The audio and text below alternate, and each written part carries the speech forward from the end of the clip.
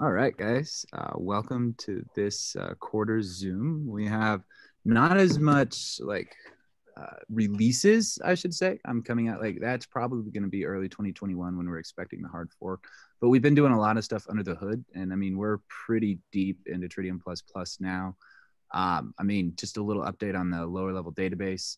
I haven't published the new figures yet, but for those of you that have been watching, if you remember the last test, we were hitting 150,000 reads per second and 100,000 writes per second. I have since gotten it up to 450,000 reads per second and close to 250,000 writes per second. So pretty much a triple on read capacity and a double on write capacity.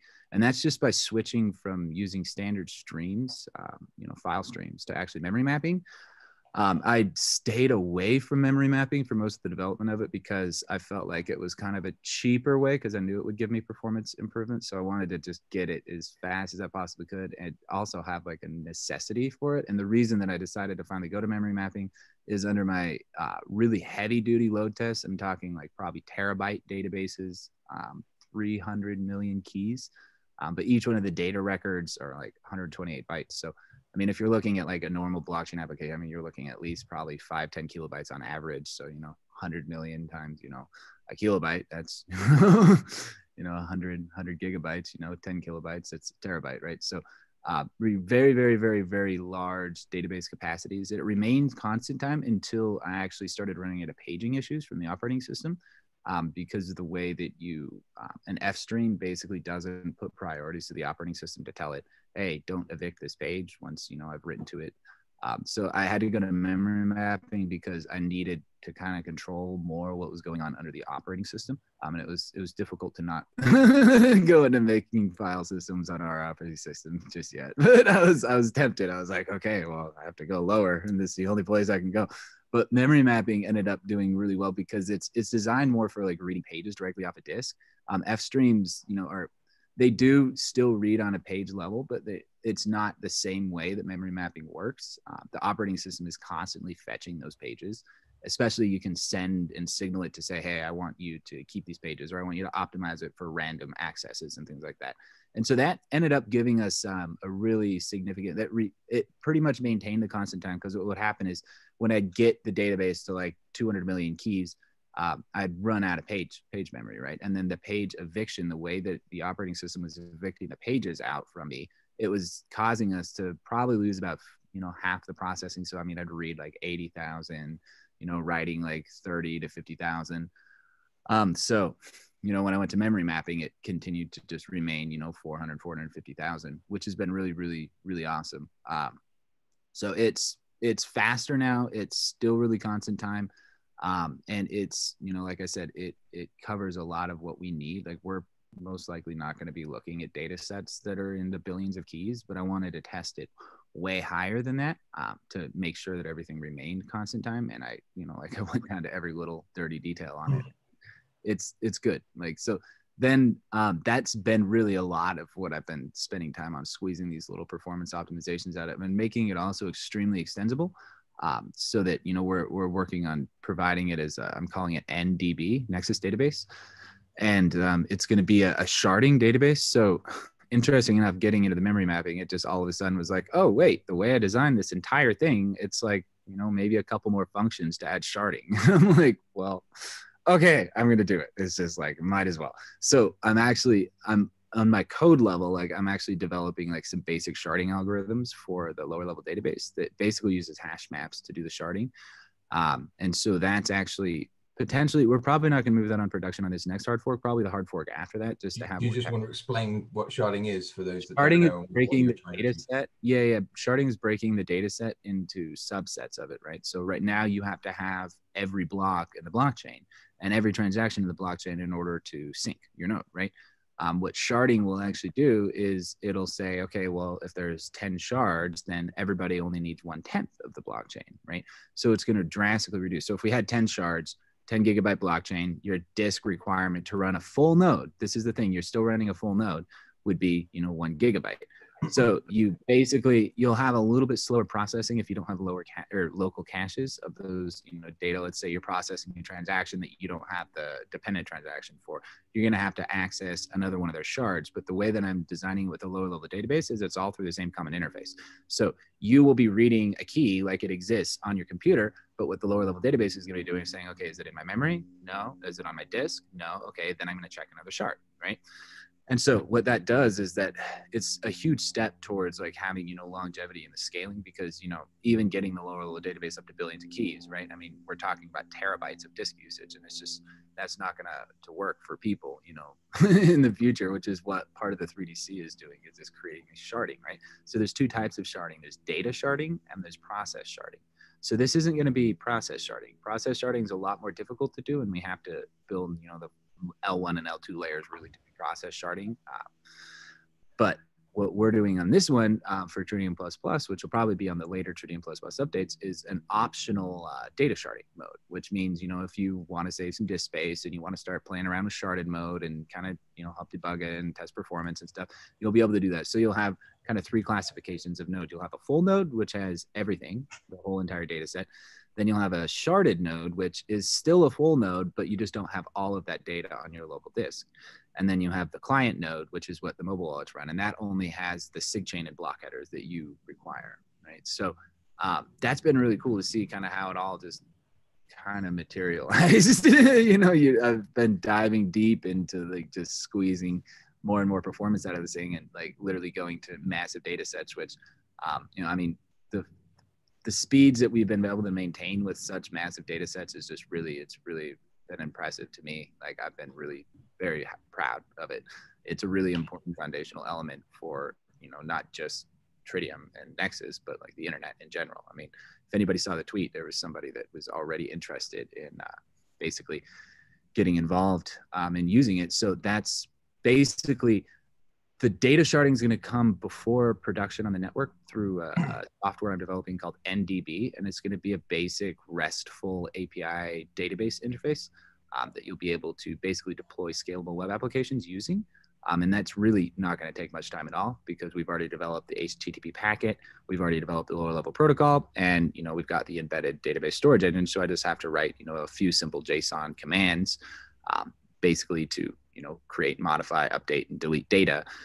And then boom, we have NDB, right? Which will be really good to start seeing that. That's part of our goal of, seeing this technology is a framework for the internet rather than just, blockchain specific niche applications, because that opens you up to just an incredible amount of economic potential, right? So on the coding front, that's really what I've been up to. And I'm like, I can finally say, yes, I think it's done.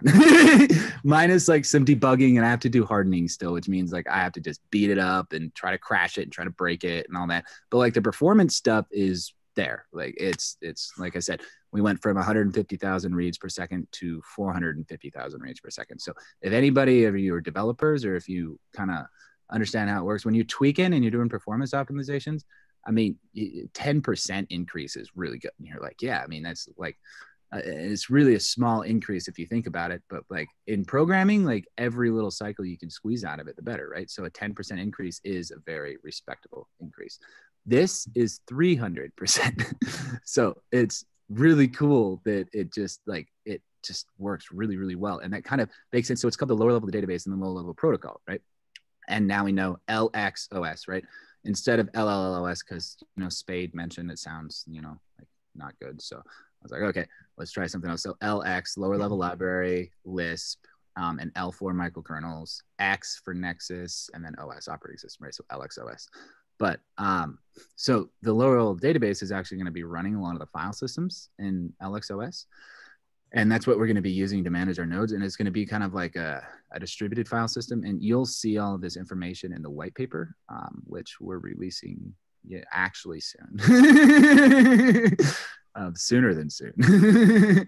I'm maybe kind of segued straight into that now. Maybe I'll give you guys a date at the end of it. I mean, but it's like really soon. Like right now, just so that's the second part that I've been really focusing a lot of time on this year, is really getting the satellites like ready, right? Getting the architecture ready. So we've been making this specification document So this is not like a dream document. This is not like hey, we want to do this. Like, the Genesis white paper was kind of like ground stations and satellites. Woohoo! That's about all we had figured out on it, because the initial satellite pursuit was, through a partnership with Vector, right? Through Galactic Sky. And what they were focusing on was software-defined satellites. And we were a use case on it, which is what created the good partnership at the beginning. We all know the story with Vector. But in parallel to all of that, I was looking at it like, okay, well, Galactic Sky is great and all, but we're looking for redundancy and decentralization. So we need to figure out how to decentralize satellites. And so at the time, we hired an engineer from Iridium, Philip Swayze, who spent a bit of time initially kind of working through that. And I mean, basically his conclusion was, sorry, you can't make satellites decentralized. So, it kind of sat for a while until Nathan actually came this year, and he came and visited during the scamdemic and whatever. He needed to get out. And so he came and hung out, and he was talking to me about phased array antennas. And that just opened this whole can of worms, man. Like, because phased array antennas, they have two really important properties. The first property is they allow you to create really high gains, right? While being very small. So a dish, if you've ever seen those satellite dishes, those are really high gain, right? But you have to physically point it, right? Or a Yagi antenna. Actually, I think it's in the garage. I could show you guys a Yagi antenna. It's like those old TV antennas. Your old TV antennas with the rods, and then they have all those other crosslinks. The reason that there's all those crosslinks is those are actual resonances of the wavelength, right? So the Yagi antenna actually creates this resonance, which gets you a higher gain, right? But phased array antennas, they actually can be this big, really. The size of them is dependent on your wavelength, right? How high your frequency is. So if you're using a really low frequency, the phased array antennas are going to be big, because each element has to be 1/2 of the wavelength. But we're using 5.8 gigahertz, so ours should be fairly small. And what they do is they can actually point without having to physically move. They use interference patterns to basically point this beam, right? And then the second design requirement, or what really provides us a lot of benefit from using those two, is if I'm trying to sniff your packets, like I go near your house, I can start sniffing your packets on your home Wi-Fi, and then I can use those to hack your Wi-Fi by sending the auth packets to your access point, which kicks you guys off while I'm sniffing your packets, and then I catch your 3-way handshake, and then I run it through a dictionary attack, and boom, I got you. And it's really, really quite effective, even with new security standards. So you can't do that with phased array antennas.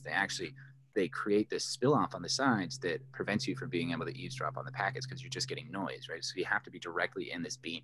And since it's highly directional, right? That means that normal antennas are isotropic radiators, right? They go out like in this circular emanation pattern. But when you get to really high gain antennas, it kind of goes from isotropic to really, really this super pointed. And that's actually how you measure antenna gain, is, how far off of the isotropic radiation is it? So phased array antennas got me into these ISM frequencies and stuff. And then that's when I realized, like, there's these publicly available frequencies that are used for Wi-Fi and other things that we can actually use. If we have the right antenna gains, we could actually get extremely high data rates, actually, surprisingly. And so I've actually gone through a lot of the math. And I mean, from what it looks like, the maximum data rate, the absolute maximum based on the frequency and our modulation patterns, is 10 gigabits per second per satellite, that's like 1.2, 1.5 gigabytes per second download speed, right? It's retarded speeds, right? Obviously, you're not going to get that perfectly, because you have error, and you also have signal strength, right? So if your signal is weaker, then you have to basically go down to a lower modulation pattern in order to get, the packets through. Otherwise, you just have nothing but errors, right? So that's the maximum and I've derived that from real hardware, using, real access points as part of the 802.11ax standard. And they're using 1024 quadrature amplitude modulation, which basically you're doing more per wavelength. So at 5.8 billion cycles per second, which is 5.8, gigahertz, you can fit a number of bits in each one of those wavelengths. And when you go to higher modulation patterns, you can fit more bits. So QAM 512, I think, was 10 bits, and QAM 1024 was 11 bits, right? So you basically you can continually utilize the wave more effectively. So in this document, like that's what started this whole thing. And then it came down to the routing system. And I was like, well, IP is not going to work. And then it just came out. I was like, wait, the routing system is just like machine readable addresses, basically putting you towards a locator. So I'm like, why do we need these machine addresses that we have to load up in all of these routers everywhere? Why don't you just point and shoot, right? And that's what kind of began this GPS oriented locator system. And so I called up Victor and I was like, dude, I got this idea. You know, I was like, what do you think it's plausible? And then he's like, dude, like that would work. Like that's exactly what a routing system is, you know. And he's a distinguished engineer from Cisco. He's been around there a long time. He's been actually helping, which is really cool, with this document and make sure our architecture is really sound. He's done a lot of work with Lisp, with Dino. Actually, him and Dino wrote the book on Lisp. The Cisco published it, you know, Lisp. It's a whole book that they actually wrote. Yeah, and it was Dino and Victor that wrote it together. So Victor's a really, really good guy, and it's been great to be able to work with him. But we actually found some other documents of people that had done similar types of things with these, you know, GPS locator systems. So this entire routing protocol is Lisp, right? It's going to be entirely Lisp. We're not going to have static IP addresses that change anything. You're basically going to have your constant access point. But the beautiful thing about it being on Lisp is you'll be able to roam between NP or IP, right? So NP is Nexus protocol, and that's our locator addressing system. And then there's IP, which is Internet protocol, and that's the old ARPANET, DARPA, CIA sponsored routing system, right? So what we're able to do now with this new routing system is basically have this stateless system. You have to have some state with the mapping, right? In mapping entries, but I've been designing like this mapping aggregation system with Bloom filters and this whole thing. We've got like, so this document that's coming out is not a dream document. This is a specification document with mathematical proofs showing you our link budget equation, showing you our data rate saturations based on available hardware, right? And expected receiver sensitivities, antenna architecture, mapping architecture, network architecture, and we go into all of the architecture on the operating system as well, how that's going to function. I'm talking about the memory protection, SEL4, file system integrity protection, and then we have a whole section on security precautions. Discussing, you know, all these different things that we can protect against, and then even into the game theory and the economics of the entire system. So this document is a really, really important document because it really is a culmination of about 4 years of work. Of designing this thing, of dreaming about it. And not just that, but saying why do we, you know, our original concept of blockchain satellites was we want to be able to provide redundancy for our network. We want our network to be able to have protection, you know, in case, you know, internet protocol starts throttling us, which by the way, I'm getting net neutrality at my new house. I just moved and I only get 200K per second from any Nexus related node. But if I go to another web server, I get, you know, 1.7 megabytes per second, which is what I should be getting. So they're already doing net neutrality, and Microsoft has actually been blacklisting some of our mail servers and stuff too, which is a good sign because that means they're threatened. If they were just ignoring us, it wouldn't be. But I mean, all of these fears, quote unquote, or I wouldn't even say fears, they're just like natural, you know, precautions of, hey, you know, if they can abuse it, they might. Well, guess what? They're abusing it already. So those things like can basically, that was one of the original ideas, right? Is we can't have this disruptive technology without having our own hardware network to run it on, right? We're talking about disrupting the system, but how are we going to be able to, you know, do it if we're still using their physical infrastructure? And so that's where kind of Galactic Sky came around and all of that. But now it's really become something that is not just achievable. I mean, the specifications are there, the math is there. It's completely achievable, but we also have been able to determine value propositions. Really important. You know, why would I put a satellite up? What's the point? Who's going to own the satellites? How is that all going to work in the economics? And then how does that tie back into Nexus, right? And that's a really important thing because, like, if you think about the internet right now, right? Like the internet's driven a lot by the US dollar, but the US dollar has valuation because people use it to buy and sell oil, right? As part of the, you know, the agreements they have with the petrodollar and whatever. Nexus is going to be used to pay for economic services in this new economy that we're going to be developing in, you know, low Earth orbit and on Earth, right? But how we're doing it is we're creating these incentives into the hardware network, right? Bitcoin miners, ASICs, people go and buy them. Why? Because there's money to be made. You can go mine it and you can get a direct return on an investment with a time frame that's predictable, mostly. We're doing the same thing with this routing system and with the satellites so that basically somebody will have an economic incentive to deploy these things. It's no longer going to be The big companies are the ones that can get in on space. This is going to make it achievable for everyone. And the technology that we're developing is going to make it available with the software defined routing, the operating system. And then that's going to tie in with the consumer hardware too. So it's all going to kind of to combine together in this beautiful collage, right, of different technologies, which really is what Nexus is, right? A connection or series of connections linking two or more things, right? Computer networks, people, satellites, ground stations, yada, yada. So that paper I've been like really pounding. That's what I've been focused primarily on like this month, really. Like I've just been hammering this thing out and making sure our math is correct and, making architectural specification designs. And then another thing that I'm working on too is basically making this technology basically protected from other people being able to basically gamify it and steal it. So we have to have like some sort of protection in the patenting system, right? In order for other people to not go and try to patent this out from somebody else. So what we're doing is I'm working right now with some patent attorneys to make it an open source patent. So this specification document, for one, there's already protections in place since we've been publicly disclosing information about this since about May. So it's already protected. We've already got quite a bit of time under our belt, but this is going to be kind of the final, how should I say it? It's going to be the final nail in that coffin, right? To ensure that we don't ever have to worry about somebody being able to steal this. And we're going to do it in a global way, right? Like Craig Wright trying to patent blockchain and all this retarded stuff. Like you could get somebody with, some lot of money that does try to take it. So we're covering that angle as well. And this is kind of starting the foundation of a new open source patenting system, which right now it's not going to be a platform, but developing this with some of these patent attorneys, we're kind of finding a back door into the patent system and how to do it by kind of publishing it into their patenting systems so that anybody that tries to look up a conflict is going to see a direct conflict. And then we're kind of Google bombing it across many different categories so that anytime anybody really types something about satellites and internet, our patent application is going to pop up. But it's not going to just be an application. What we're doing is we want it to be a publication in their patenting system, right? That gives them, because that's the first place any patent clerk is going to be looking. They're going to be looking in their own internal database to ensure that there's no conflicts with it, right?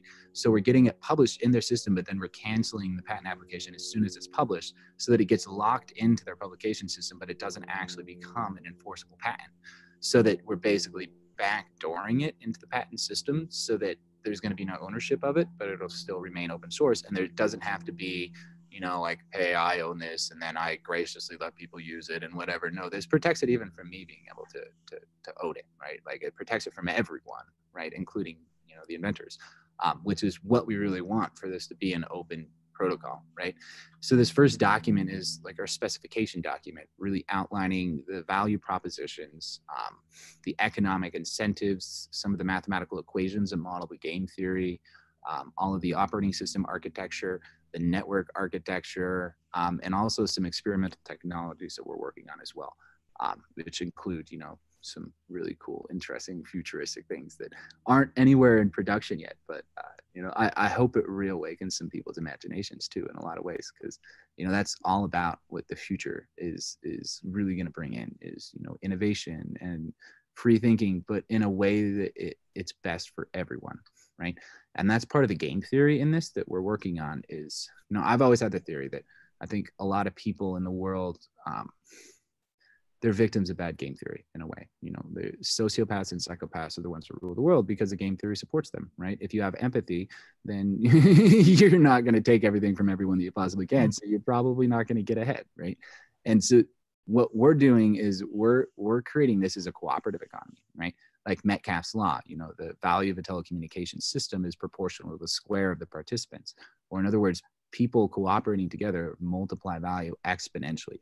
Competition is a linear value creation, right? Like you're putting out products, you're improving your products, you're selling more products, you're marketing. That's all linear, right? It's like, a cause and effect. Like the more money you pump into it, the more money you get back out of it, right? With a certain ratio, but it's still a linear value stream.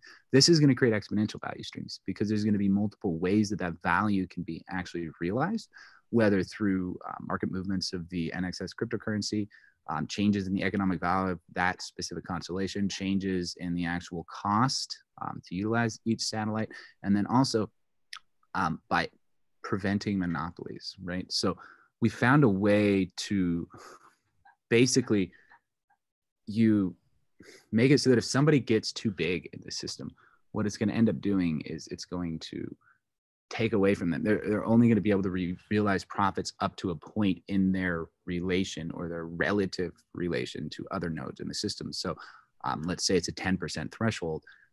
Verizon comes in and wants to flood, there's 1,000 satellites and they flood in 1,000 satellites. They'll really only be able to realize profits on 100 of those, right? The other 900 are going to kind of sit in limbo until the rest of the constellation is able to grow. And you do that through two ways, right? The first way is you have this limit and kind of a sigmoid curve where, up to your point where you're at a number of satellites comparatively to somebody else, up to that point, you'll get, benefit. But then after that point, it's going to pretty much be flatline. Then the second area is you make it difficult for somebody to be able to actually, let's say I have 1,000 satellites. If I made 10 identities with 100 satellites versus one identity with 1,000 satellites, you've got to make it mathematically so that the 1,000 satellites with one identity makes more money than the 10 identities with 100 satellites each, right? So that way you still create an availability for people, but then you disincentivize the spreading out of your satellites to try to, capture a monopoly in another type of way, because you're going to demonetize your profits. The constellations are always going to be growing. So eventually your satellites are going to become accepted. So those, 1,000 satellites, if you put them in as 10, you're going to end up, maybe initially you'll make more money, but then it's going to saturate and die off, and you'll end up with way less money than you would have made just reducing or putting 100 up and then waiting for the rest of them to grow. So what it's going to do is it's going to incentivize cooperation, and it's going to make it so that you benefit, you profit more when everyone else is profiting more, right? You make it so that you have to grow the system in order for you to grow within the system. Instead of trying to consume the system all as your own, you have to help everybody else be nurtured, right? So those are really important qualities in this game theory that we really need, because that's something that's really the internet hasn't been able to fully realize, is there's really no direct incentives. Even the economics of routing packets between different ISPs, like they only do it as a matter of, how should I say it? They do it as kind of like hey, I'll do it for you if you do it for me. It's an unwritten law.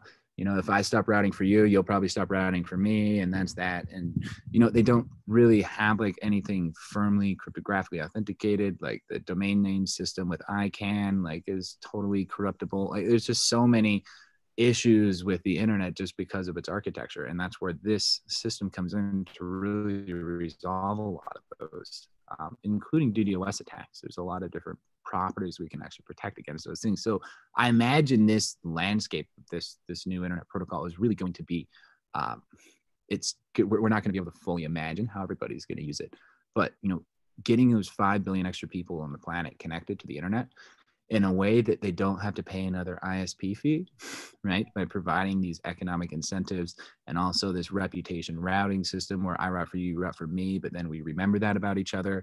And then, that builds a relationship with nodes in their local area that start servicing for each other and working for each other. And like, it creates the capability for people to just use their standard hardware and provide access for other people, and therefore gain access themselves, which really is, fundamental, I think, in helping all of these 5 billion people get connected, because the reason is because of the economics, right? There's not 5 billion people in the world like are in poverty. So, like, why are we going to put ISPs there? Why are we going to run fiber optic cables there, right? There's no money to be made off of them. And that's why they're really not connected. Facebook's trying to resolve that issue with, this Facebook phone thing. But that still is doing it through a linear way, right? You're never going to be able to fully realize it, even if you try to do like a universal basic phone and stuff. That just, you need to provide people more ample opportunities to monetize their hardware and to provide more resources for themselves. And then from that, then they can start providing more for the people around them, right? So those are really important qualities of it that I believe is going to really drive a lot of unique economic characteristics into this system. And it's really a first of its kind, and, combining together all these different disciplines, and basically making it woven together with really all the really important components of a computer, your operating system, your networking, your security models, your file system, you know, those things are all gonna to exist in this. So it's gonna be kind of like your own decentralized cloud in a lot of ways, you know, for the regular user. But for, you know, other people, it's going to be, you know, new business opportunities for them to start forming satellite cooperatives and all these different things, which I think is really going to open up the capability to people, which is really, really, really powerful. So I can tell you it's going to be out before the end of the year. You can definitely count on that. A bit sooner than that. So, I mean, keep your eyes peeled. I don't want to say anything now because I feel like it would be like, I guess you guys are the, like, you know, keeping in on the, like, the close details of it all, but like I feel like I should just not give anybody any more than anybody else. So I'll just say by the end of the year. But we're finalizing it right now. And I've, like I said, I've got patent people in there that are helping make sure that we're not missing any key details and stuff, because this document actually is going to be a protection document as well. We're writing it in such a way that it is going to make it very difficult for people to patent it. The reason that we're approaching getting a publication inside the patent system is because they don't always look at, you know, open source sites, or they're not going to look at our website to be like, oh, hey, you know, did Nexus create it first? You know, they're going to look at their own system. And so, you know, if we didn't have this publication in their system, we'd basically be having to do like, we have to send emails to people that we ever discovered trying to send. It would just be a bunch of legal work. So this way, we basically lock it into the patenting system, and we lock ourselves out of it and everyone else out of it as well by having that published. Because really, when something becomes published, it's now a published document. It's not patentable. You can't patent something that's already publicly available. That's part of the rules, and that is pretty much that way globally. So we can play on that rule specifically to create this, which is really cool. So. Yeah, that's pretty much where I'm at for my stuff. Lots going on. A lot of information. Lots going. The paper is about 50 pages. Just about. I made lots of diagrams for you guys though, so it's super visual. You've been seeing it's visual enough, right, Paul? You've been checking it's really easy to follow as well. I mean, yeah. When I started reading, I was kind of concerned that it was going to be too technical. But it's not. I think you've managed to write it in such a way that the technical stuff is in there, but you know, you can get the gist of what's going on, how all the pieces of the puzzle are going to fit together, without needing to understand exactly what the hell's going on with the phased array antennas and things like that. So I had I'm sure there's plenty of questions that people are going to want to ask. Probably not now. They've managed to read it themselves, but just from what you said this morning, there's a lot in that document, and there's a lot more than just the OS, which you have talked a little bit about previously. I think maybe one of the questions that our community are going to have is where the Nexus blockchain fits in specifically to all of that. What are its touch points? What data is going to either be on chain, or what is the communication, you know, the actual network going to be used for? What are the touch points there? And that goes for the OS as well. I know you've covered some of this before. Nexus drives everything. So like, think of Nexus as like the petrodollar for like the future of the computing economies, right? Think of it as like the currency that's going to power a lot of the economies of the internet right now. Now imagine the internet right now is about composed of 2 billion people. So now imagine doubling that, right? I mean, Nexus is a core fundamental, I guess, technology that's going to be capturing a lot of those economic changes, and it's going to be driving these token cooperatives. Payments for data is going to be running through Nexus. Nexus is going to be running in everybody's, basically on everybody's operating system, and using that to authenticate and secure your computer. So Nexus is going to become like its own operating system user space, basically, and it's going to be providing a lot of that, allowing people to enter into peer-to-peer hosting contracts. And all of this is going to be paid for with Nexus, right? So if somebody wants to host services, somebody wants to deploy satellites, someone wants to create a cooperative, like all of that's going to be done with Nexus. So it's going to create really strong economics towards, you know, utilization of Nexus on top of the whole smart contract stuff. So think of the smart contract, the virtual machine 3DC is like sitting on top of this whole thing, right? This is kind of like the network layer of the Tritium software stack in a lot of ways. And that drives everything. But the Nexus cryptocurrency is fundamental in all of that, right? You get all of this distributed application development framework on top of that, but if you don't want to use all, you get the internet too on the foundation of it, right? So it's something that I think, just about everyone can relate to, because just about everyone relates to the internet in some way or another, with being able to communicate with their loved ones or anything else. So I think it's going to really it's going to drive a lot of value, I think, to the Nexus cryptocurrency. This is going to be the foundation. So if the internet could have a currency, like, that's what Nexus will be, but it's not going to be on the capital I internet. It's not going to be as strongly coupled with the capital I internet as it will be with the Nexus protocol. Okay, so LXOS, I like the new name. It's much. You like that? Than Yeah. LLOS. Yeah, it's a little too many L's. And Spade was like, it sounds like loss. I'm like, okay, fair point. So that ends up just being part of this much larger architecture, but it will also be able to be used without the rest of that architecture, I'm assuming. And this is something that in a much shorter time frame will be available to secure IoT devices and things like that. I'm assuming that's our intention for LXOS, is to start out. Yeah, that's how we penetrate the markets, right? Because we have the satellite market. That's going to be pretty easy to capture because there's really not much in there. And we got this whole economic system driving it, right? But in order to get people to actually start using it on the ground and like gaining those benefits of having the same operating system running, which interfaces with everything, we want to target, a specific industry that's really like the consumer desktop market is not one that I really want to be penetrating first. Like, we'll get there once we get hypervisors and we can sandbox windows in there and stuff like that. That'll be fine. But we really need like a niche market to really hit, and IoT is perfect because it's an emerging industry. The security is atrocious. Like, I've been talking with a lot of cybersecurity people, like, in the developing of this architecture of the operating system, and also the value proposition for IoT and things, and like getting a lot of really valuable insight into it. But IoT is, just horrendous for security. And those Nest thermostats, for instance, like, you can completely compromise your home network, can be compromised from your damn thermostat, And then there's another issue with them is you just have this interfacing issue, right? Like, you have to have an app for each light bulb in your house. It's not usable, and it's just not very user friendly. So our consumer market is going to be tied in with what we're already providing in the satellite and IoT markets. So that first phase is to cement the operating system out there and start developing some of the initial deployments that we're going to want, because then when we get to the consumer level and there's enough IoT devices that are starting to come out with LXOS on it,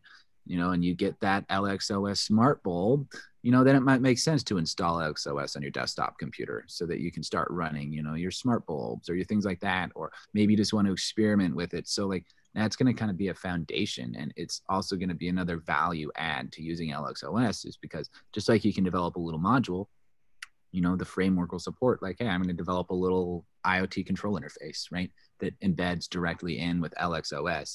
So it's a common built into the operating system. And then, file transfers is really important too. Like, every time I need to send Bitcoin, like, I have to go to my phone, copy the address into my Slack to myself, and then I have to copy it from Slack to myself, and then my desktop, and then I have to go put it in my wallet. And it's just like, it's a big pain in the butt, right? It just doesn't work very well. And Apple's tried to do that with AirDrop, but AirDrop doesn't even really work all the time. Like, some people are like, oh, AirDrop just doesn't work for me. It's just like, so that's going to be another. So we need kind of that initial deployments, right? Ground stations and cube satellites are going to be the main two that run it to start, and then IoT, right? And we have some interest from the IoT industry, some people that are really strong leads in that too. So there's a lot of potential, I think, to be getting out at a DEF CON more with that. And that's where we focus strategically more on security conferences rather than crypto, just because it means more if you're a speaker. Crypto conferences, anyone can buy their way to be the keynote, right? Security conferences don't work that way. Hackers, have philosophies in a lot of ways, and it's about what you can do, not necessarily about what you can buy. Hackers don't do the money thing as much. less of that, right? So it just develops more respect and a better, stronger user base. So we're going to start seeing, more villages, working on LXOS as far as like security assessments and stuff like that in the future, once we get deeper into the IoT, and then even have, hacking where people can try to hack it and, prove the security properties that we're able to maintain and things like that. So yeah, it's really come together like in a really beautiful way. And like the positioning and timing is actually perfect. With IoT, the emergence of micro satellites, nobody's really pulled off software-defined satellites. Galactic Sky from Vector actually got bought by Lockheed Martin. There was actually a big firefight at the end of Vector for those patents. Like, I mean, because it's never been done before, right? And they thought they had the only way you could patent it, right? But they didn't have what we have, right? So thankfully we're not in any situation where you could create conflicts, right? And we're able to actually realize that vision of software defined satellites in a way that is practical and easy for people to interface with, right? So I mean, it's a first of its kind, not just in the internet technology, but even the way that we're using these microsatellites and the ISM frequencies and everything like that. So we've got a really good crew of people that are helping finalize the document. So it's looking really good. Like, I'm glad to have that feedback from you, Paul, too, that we did a good job at making it digestible, practical, pragmatic, and also like proving everything. We don't make claims without proof. Like, here's a reference to this material. Here's data sheets. Here's specification sheets. Here's existing hardware, not theoretical. Like this is things that are actually out there and like achievable right now. The only part that's a little bit less of that is the experimental technology section, but that's just in the appendix, just for those that like to get geeky and kind of see where we're envisioning the future, right? Which covers a few different interesting concepts that we're exploring. So yeah. I'm hoping what this white paper is going to do is kind of solidify the vision that you proposed 3 years ago now, and flesh out that with the details, and those details are the things that we've either been developing or have been researching over the last 3 years, and and then how things such as LXOS fit into that wider architecture that was proposed several years ago. So I'm hoping it will sort of re-solidify what it is Nexus is trying to achieve, and add some details, some flesh into what it is we need to achieve in the shorter term in order to build all those layers. So, for example, we've got the Tau, that obviously that needs to be finished, but maybe now people will start to see why the data sharding that's proposed for Armin is going to be important, because that fits into distributed file system, and distributed file system is part of the OS, and the OS is part of, and start to go back up the stack. And hopefully now it'll add some more color into the pieces that we're working on right now. And the file system too, like the LOD file system, is going to come probably before the satellites are launched, which means that people will be able to start experiencing what it's going to be like before they have to actually deploy it. So we're going to have the whole architecture running, right? And like a production level environment before we deploy it on these satellites. So, the satellite file system is an extension of the ground-based LOD file system, right? So the LOD file system allows you to just monetize spare disk space you have on your computer. So if you, like, so it's what Filecoin's trying to do, but their architecture and their economics are just not thought out well enough. And they got way too much money. And that's why all these people are like, yeah, but they raised $500 million. And I'm like, yeah, dude, that's your first problem, man. Like, I mean, dude, like we couldn't buy what we've figured out, Paul. Like you can't buy someone what we've had to figure out together. Like, and all these things, like with all the people we've designed this stuff with, like you just can't buy it. You can't. I can't quite get my head around Filecoin. Every time I look at it, I just need to slap my forehead, because all they've done is monetize IPFS, and that was already out there. It's dude, and they pay out on the fucking Coinbase transactions, man. They have like this weird, like you pay into this reserve thing and then get paid out. It's just like, it shows fundamental misunderstanding of like how to properly utilize blockchain, So like, I mean, it's just, that's another folly that a lot of projects I've seen do, is they're just trying to come up with a new idea so they can have their own coin. right? And so it's really just like one feature is the whole coin, right? Filecoin, we're going to use files. Like we kind of see it as, well, you know, in order to have a fully functioning, globally distributed system that everybody's utilizing, you need to have things that are functional for everybody, which means like some features aren't going to be for everyone. So you need to have a very wide range of features that make it valuable and, you know, very useful places in your life, not just things that are, you know, like bells and whistles, right? Like, so the LOD file system, you know, which is starting really with this data sharding, which, you know, I'm going to be starting to do experimental shard mode, where I'm going to probably by the end of the year, I'll be posting a video. I'll post another video on Twitter as a follow-up to my previous video of the LOD stats to show that. I just wanted to make sure I had tested every square inch of this thing before I was like, hey, I tripled it again. You know, I wanted to make sure I was like, this is really fast. I just want to make sure I'm not missing anything stupid, right?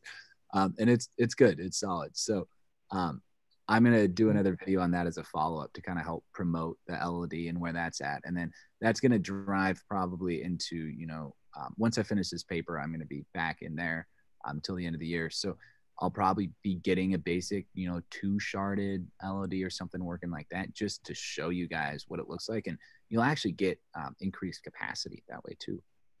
Because, you know, you're going to have 2 nodes doing the lifting, right? Because what I really fundamentally ran into is the day, you know, the disk is only so fast. You know, like you can only read so much data, and you can't parallelize disk, right?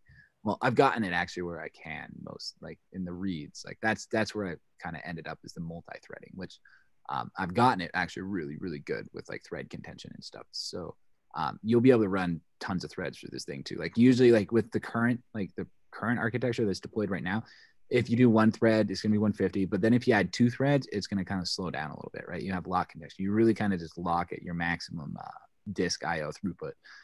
But I've been using, like, I'm creating like a page level locking mechanism where you can lock a certain number of pages within a memory map, so that you can have more granular locking. And that's, you know, and then also reader writer locks, so that, you know, multiple people can read from it from the same time, but only one person can write. And if somebody's writing, everybody else has to wait for them to finish, right? Because a race condition is when, you know, somebody reads and writes to the same memory location at the same time, right? That's a race condition. And you get undefined behavior from that. Just weird things happen. So that, you know, is going to tie in. So that's where I'm finalizing it, the LOD, and then the final hardening, to just make sure, like, you know, even under a power failure and things like that, you're not going to have any disk corruption issues, which memory mapping could potentially make that more difficult. So that's the downside of it. So I've programmed it so that you can actually compile it to use streams or memory maps, so you can switch between the two. So we can release, you know, streamed ones for, you know, like older computers, or, you know, more constrained, I don't know, if we need it. I'm assuming like we'll probably be able to use memory mapping most of the time, especially we're going to have to program our own memory mapping in LXOS. So we'll have full control over that. So we'll be able to get, like, once we have full control over these things, you know, I can't control what the operating system's choosing to evict out of the cache, right? The most important thing for it to keep would be the bloom filters, but I can't tell it to keep those bloom filters in, right? So when I can, right, because we're doing the memory mapping ourselves, because we're writing the operating system, then we'll be able to optimize it further, right? But so that multi-threading is led into the sharding, which I'm going to show. You'll be able to basically just have 2 nodes that are running, and they're basically, you can send data to either one of the nodes, and you'll be able to read it from either node like it's on that node, but it's just going to be doing remote LLP lookups between them, right? So you'll just be limited kind of by your bandwidth, and you'll probably get a lower throughput on that depending on your latencies and stuff like that. But that's going to really be a foundational cornerstone to it all. And that'll start with, you know, helping our scaling as Tritium++. You know, it gets further along and the blockchain gets bigger and things like that. And, you know, we start pushing that 100 gigabyte level, you know, that's, you know, people will be wanting to shard that, right? So, you know, you can shard it down to 10 shards, and then each person only has to have 10 gigabytes. And then obviously there's going to be a bunch of full nodes. So it all does like intimately tie together. Like they're all interlinked in multiple ways. Like one thing is mapped to multiple things, and those multiple things are mapped back to it. You know, it's really cool how like interdependent and related all of these different technologies are, but like how the time that they're coming out, they're going to start revealing like what it's going to feel like, right?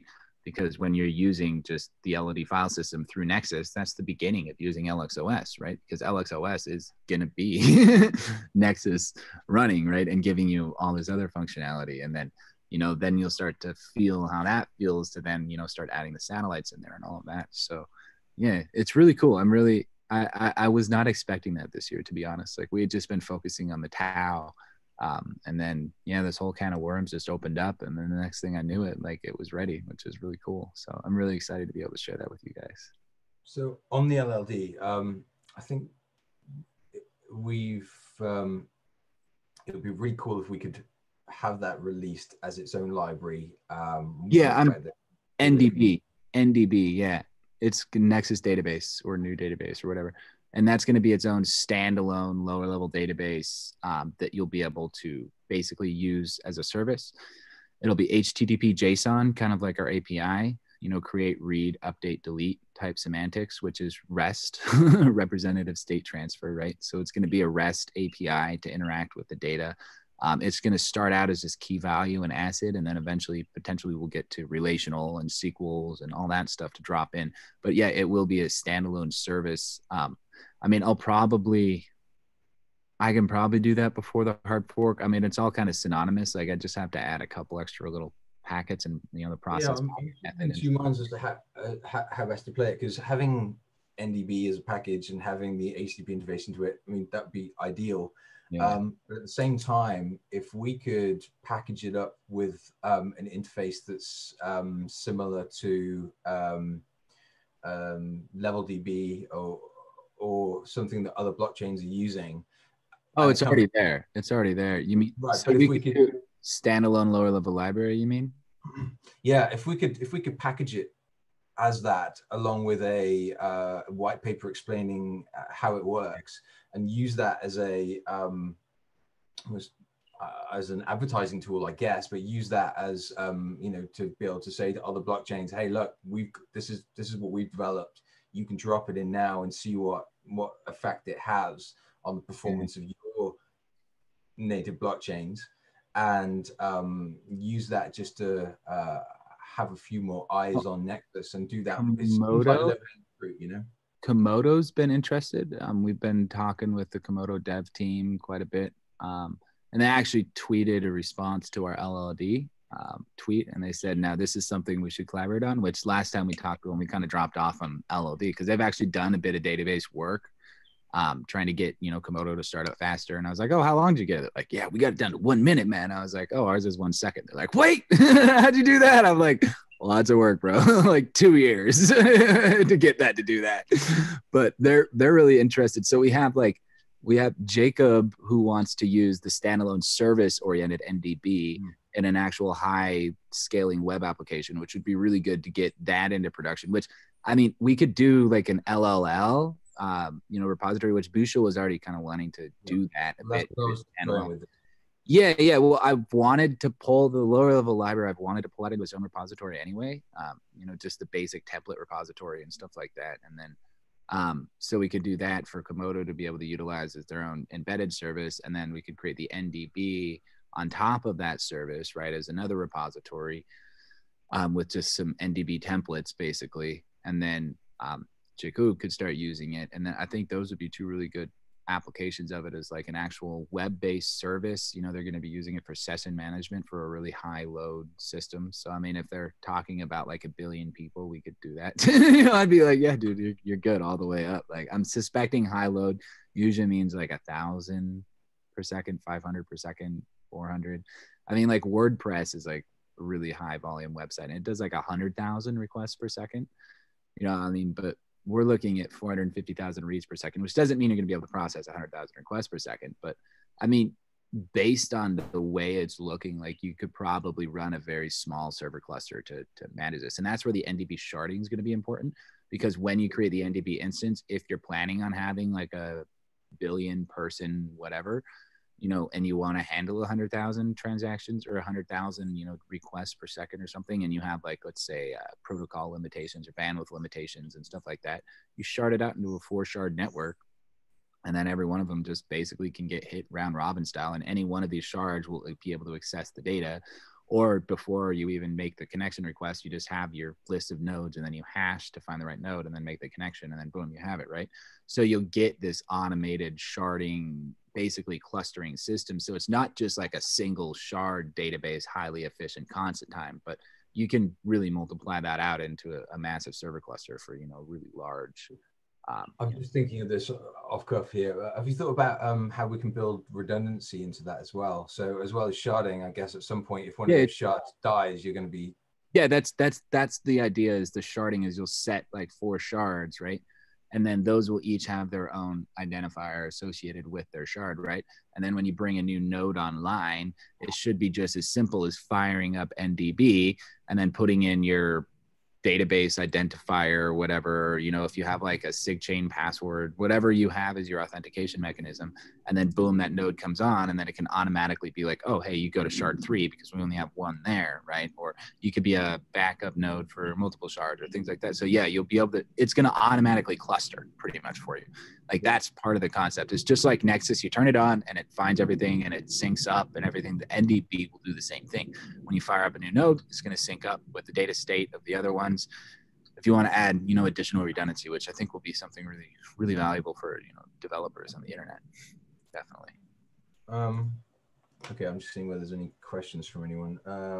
But yeah, I just that just seems like that could be something we could do early in the new year. Is, you know, package that up and because it and have Bushel. He's been interested in helping to tidy up the LLL so that we can decouple it from the rest of our code and have it released. Yeah, we were gonna just move. I think I like the idea of moving the LOD templates into each according layer. Like if you have inherited templates and then just leave the base templates in there.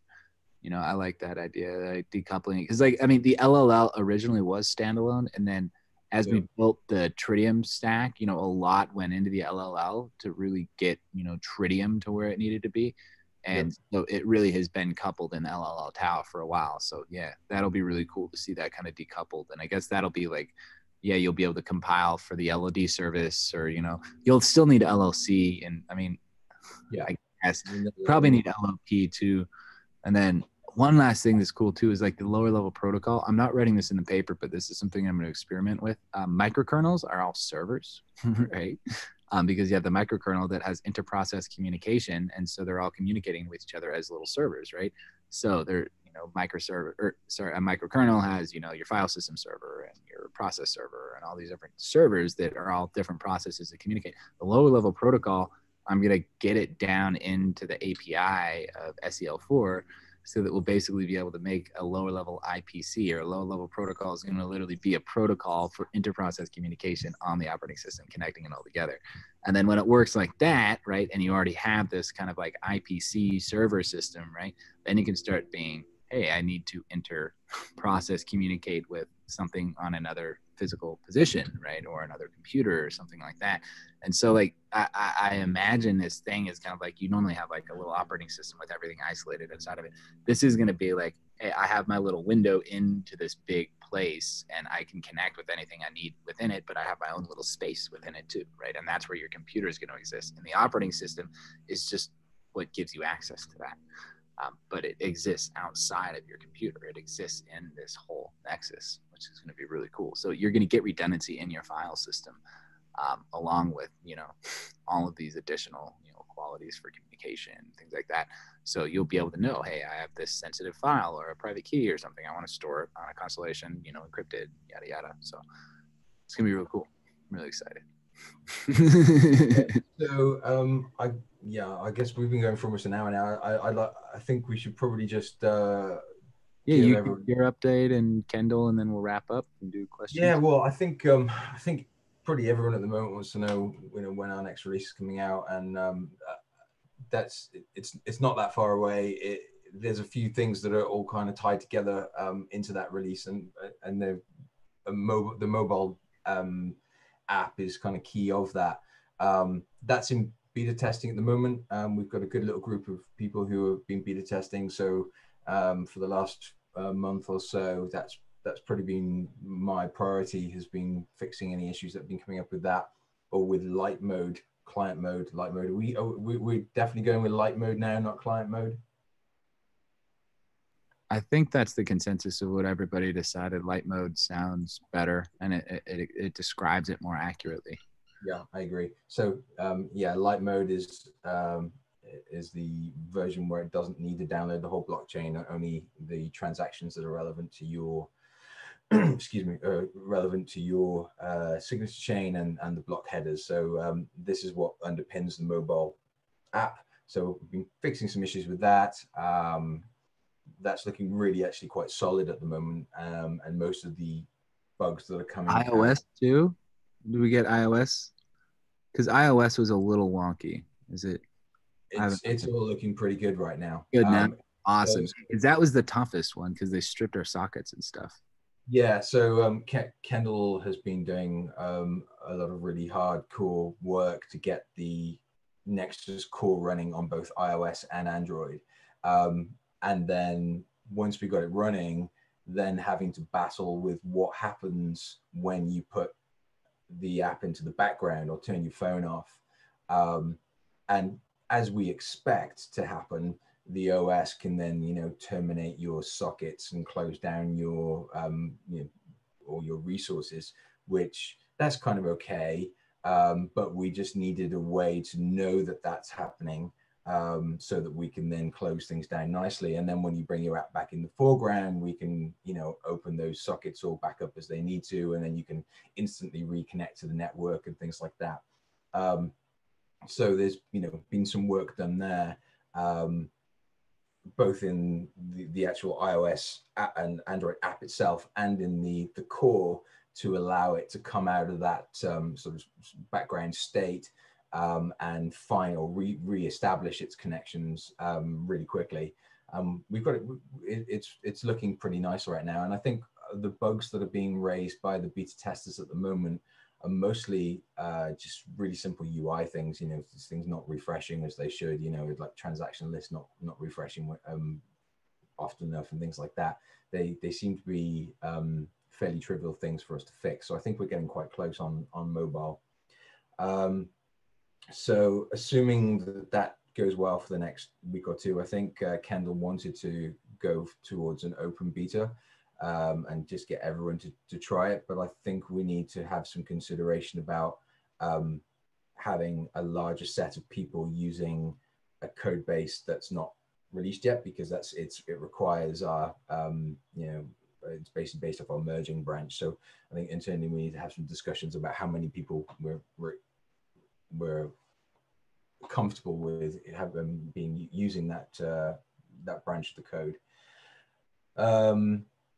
Other than the mobile, I think the things that we're waiting on before we can release in the next hard fork, the LRD is kind of done. There's a little bit of tidying up to do there, but not much.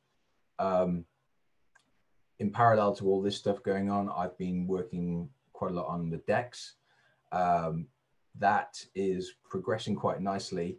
I think last week I got to a point where I realized it's probably a bigger task than I had first envisaged, but I've got a pretty good handle on the design for it now.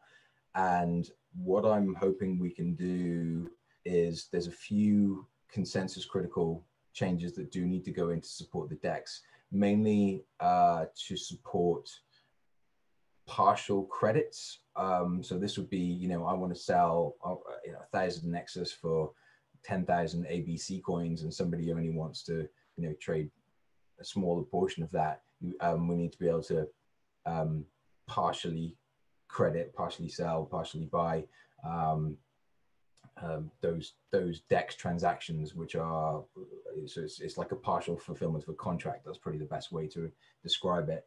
So there's a little bit of work we've got to do in the consensus layer to support that. But aside from that, the DEX is entirely API level stuff. It's all the core fundamental stuff that will drive the DEX is done, and most of it has been there for a very long time. The rest is all in the API layer. So if we get to the point where everything else is kind of finished, but the DEX is not, there's nothing stopping us from releasing our hard fork, and releasing the mobile app to go with it, and so on and so forth, and then just having the DEX bolt on later, because we'll release the DEX as an API, but also a module for the desktop wallet, just a basic UI for the DEX as well. And those can all just be released at any point in the future, as long as the foundational work, that's the consensus critical stuff, is already out there. I It's just reminding me the last thing that does need to go into it is pooled staking, which I'll give an update on that. So I'm reviewing Scott's code. There's quite a bit that I have to modify. Some of it isn't quite up to the quality standards that we want. So it's not a whole incredible amount of work. Architecturally, it really is not that big of a modification because the core staking system was really the big, the big one, like getting it working on Tritium. So that's going to be coming in with this new hard fork, and that's where I'm going after I finish this LOD stuff. So you guys know my progression. I'm getting the multi-threading done on the LOD now with the code, basically making it so that you increase your capacity when you add more threads, not decrease it, right? And I've gotten it pretty decent there, right? So it's moving along. Obviously, it's just implementation, final production move, right? Then LOD hardening, and then LLP multi-threading. So since I'm getting net neutrality and throttled here at my house, I only get 100K a second. I can't download for shit, right? I mean, it's really slow to sync even for client mode. So I have to multi-thread it because they limit me per connection, right? So I can just, sync off of 10 connections and I'll get the same download speed, so I can bypass net neutrality stuff, but this may help other people that may be getting throttled too. Like I know Windows throttles you too. Like if you don't add it as an exception in Windows Defender, they try to throttle you. CenturyLink is trying to throttle me. So the multi-thread sync is going to make it much faster. Right now it's a single threaded sync. So like if you get caught on a bad node, a slow node, it's not really smart enough to be like, hey, this node's slow, I'm going to get to another one. This new syncing stuff that I'm going to be doing is going to multi-thread all of that. So, I mean, you should be able to use your full bandwidth, really. Like in some spaces, you don't really get your full bandwidth because you require the uplink, which therefore requires read from your, remote node. So having more nodes to sync from is going to make it much faster. And then that ties in with the final, which is pooled staking. So with Tritium++, what you're going to be getting is like, this thing's going to be way faster. Because don't forget, before I started all this LOD stuff this year, I dove into the LOD stuff because I was doing scaling tests and I was hammering this thing. That's where I got up to 10,000 contracts a second. And then it slowed down. It started slowing down as I got to 50, 100 million keys. And I was like, okay, well, I need, I need to do this. Like, I don't want to see this thing slow down if we don't have to have it slow down. And so I've gotten massive improvements in the actual scaling capability. Let me see, I'm going to mute you, Paul. So I've done a lot in the actual ability to scale it.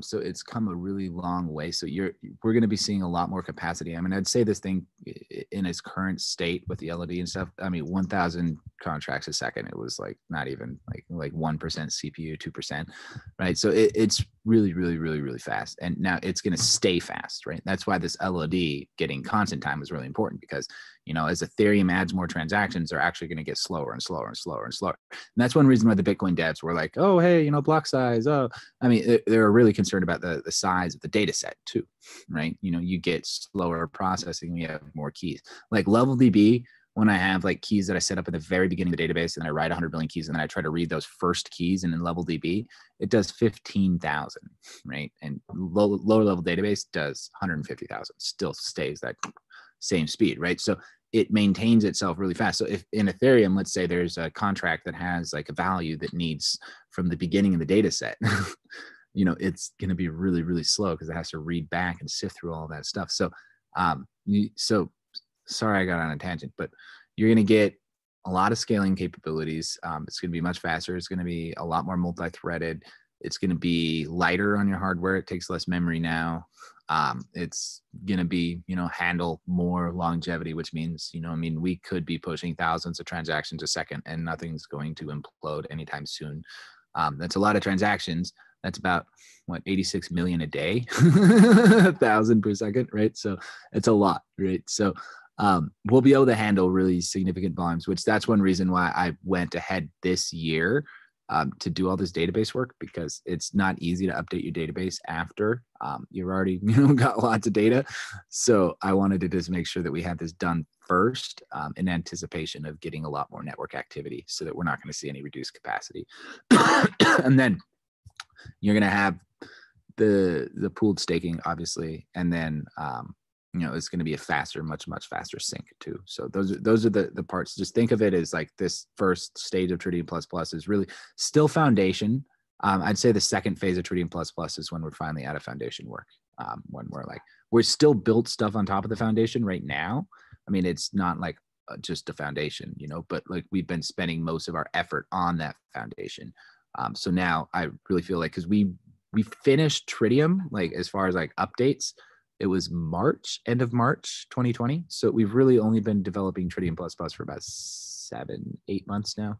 8-9 months, I'd say. About 8-9 months is how long we've really been developing Tritium Plus Plus.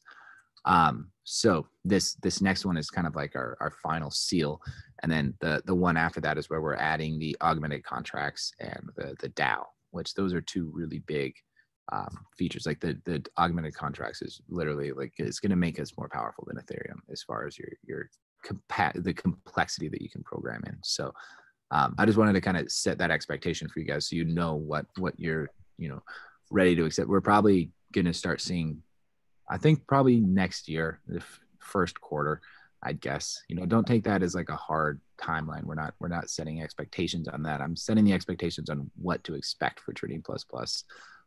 But the timeline, I'd say, first quarter is what I'm anticipating, something around there. And mobile wallet could come out before that, because all we have to do is just update, some seed nodes. I mean, we already have the mobile wallet running on mainnet right now. So, a lot of the features are catching up as they're finishing their final phase. So it's going to most likely be kind of like a boom, boom, boom, boom.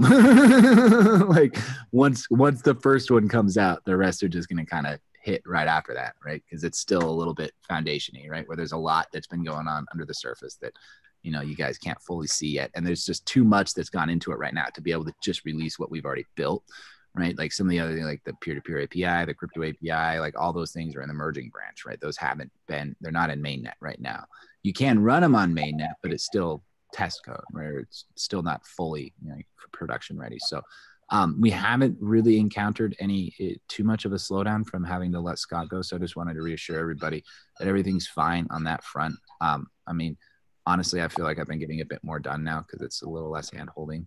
But he did do a really good job, like for up to this point, and definitely wanted to express our gratitude for to having worked with him. But I definitely think that we are in a better place now too. So just wanted to reassure everybody on that it really hasn't slowed down our pooled staking too much. Like, I mean, the code's there, it needs more testing and it needs a review, and that's what I was going to do anyway. Right after it's allowed us to start looking at some different developer resources as well, and we've got some people from the community who have been helping out, who can now hopefully come in and fulfill that void, I guess, left by Scott. We've got Glenn Bogarts who's been helping quite a bit. He's helping a lot with LXOS right now. Bushel started coming in and volunteering some of his time. He's helping with some of the directory structuring, which we want to say thank you to him. That's really cool that you're helping out. And then we have Amanda, who's, I guess we can say, Airborne Wookiee's daughter. So yeah, Wookiee's daughter actually studied computer science, and then she just like hit us up and was like, "Yo, hey, I graduated school. Like, do you need an intern?" We're like, "Dude, sure. Like, let's try it out." She's been awesome. So she's starting to get into. She's been helping a lot with the web, but she's getting into the API now with Paul too. So he's got some extra hands on the API, which is great. And then I've got Glenn. I've been kind of taking Glenn under my wing, and we've been working on the lower level, crappy operating system stuff and all that. So like, I mean, we're not like short-handed, right? Like, it really, like, it just kind of comes down to like, we have this quality standard we have to keep maintaining, and like some people meet it for a while and then they kind of taper off, and that's just kind of part of life. That's what happens. It's just, and we're doing our best to maintain this really high quality between each other even too. Like, I mean, if I have a bad idea, Paul's like, "Dude, that's a bad idea." If he has a bad idea, I'm like, "Paul, that's a bad idea." Except I'm not as nice as he is. Yeah. True story. It's only because I care though. I just do. I know. I just care so much, man. Like sometimes like a period in the wrong place, I'm like, "Dude." Yeah. Voicemails.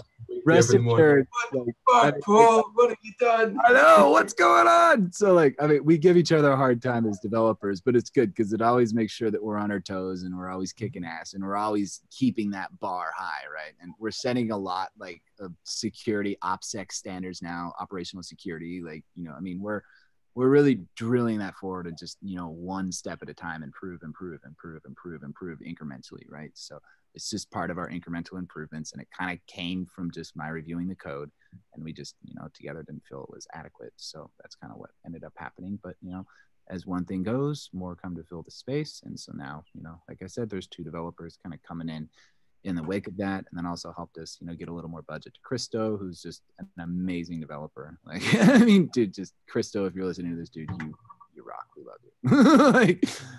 Like, it's been like, overall, it's been good. And I wouldn't say that it's been any setbacks, like I said, because we're pretty much in the same position where I needed to review the code anyway.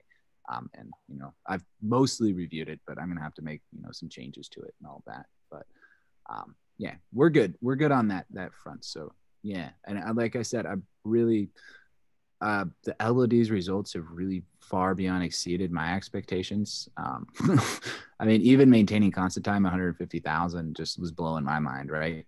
And then when I started getting into just massive data sets, which by the way, I had to buy like 4 solid state drives because I kept burning them out, man. We got like a whole box full of solid state drives. I have to like swap one out after I burn it out, like from all the testing. But like, a few drives later, like it exceeded my expectations. And it's one of those things that it provides value in many more ways than one, which is really cool.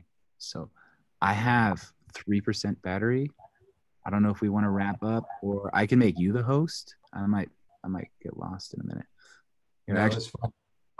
I've just sent you a message. I've got a dentist appointment in 10 minutes. I've got to run. Dude, I got 3%. So Kendall, do you wanna hop in if you're still here? Let me see. Let me see if Kendall's there. I saw him come in the beginning. He might have hopped off. Yeah, I think. Oh wait, there he is. There you go. You can unmute, Kendall. Oh wait, lower your hand. Oh, you raised your hand. Here, I asked you to unmute, bro. You can just unmute now. Asked to unmute. You should be able to.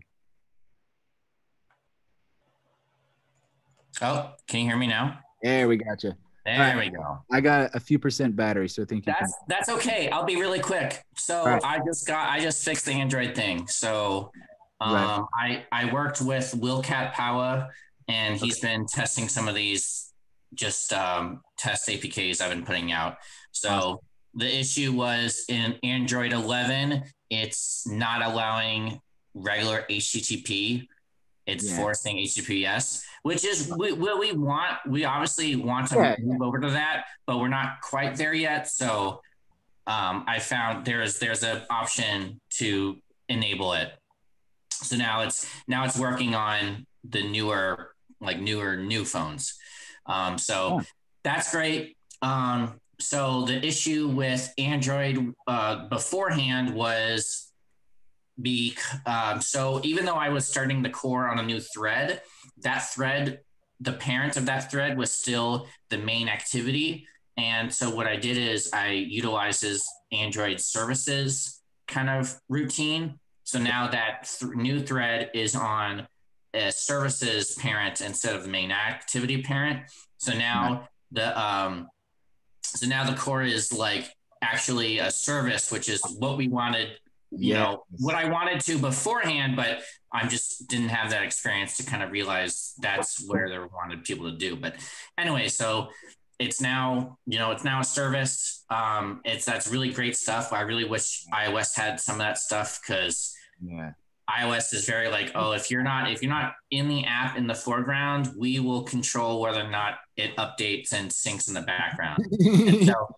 So it's working. It's working on iOS. It's great. It does sync, but like I said, we don't control that. So every once in a while, every couple times an hour, you'll get a notification saying it's synced or whatever. But hopefully maybe things change, but we'll see. But regardless, the point is, it's working great. I mean, we're in light mode. So if if you wake up in the morning, you check your app, and then, throughout the day, and then at night you open the app again, it's going to sync really, really fast. So even if you weren't directly, in 100% sync lockstep the entire day, you're going to sync in like 30 seconds or whatever. So that's all fine. So So yeah, right now we're just fixing, some UI stuff.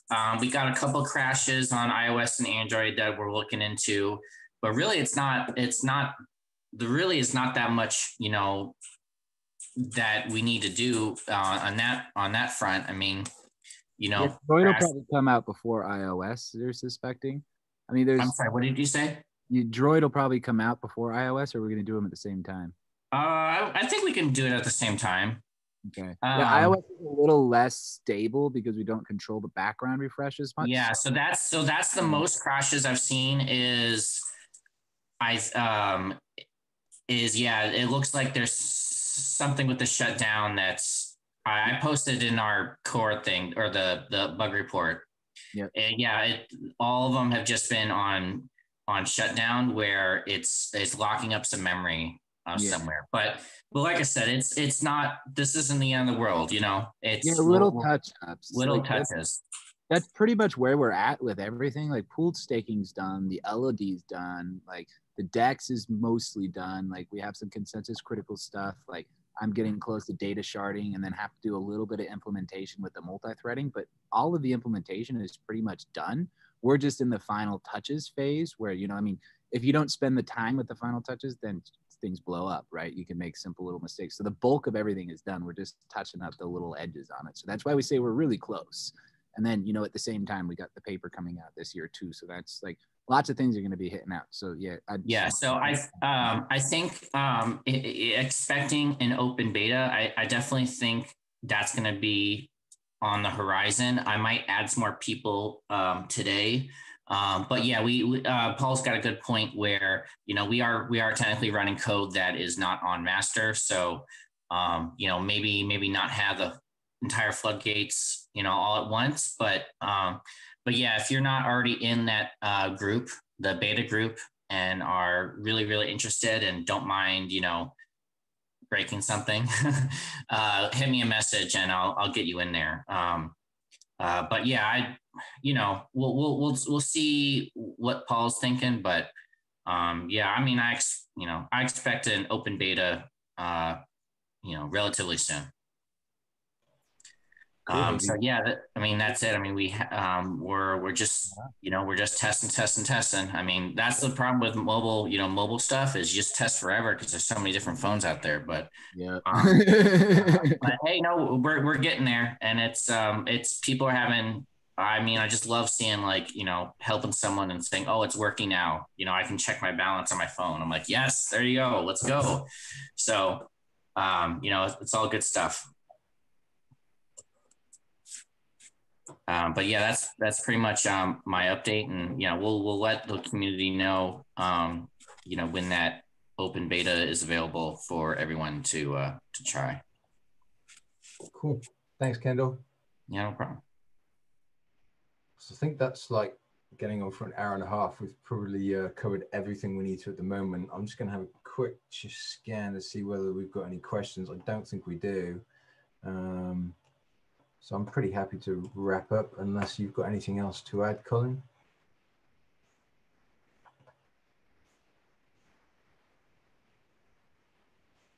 Colin, where have you gone?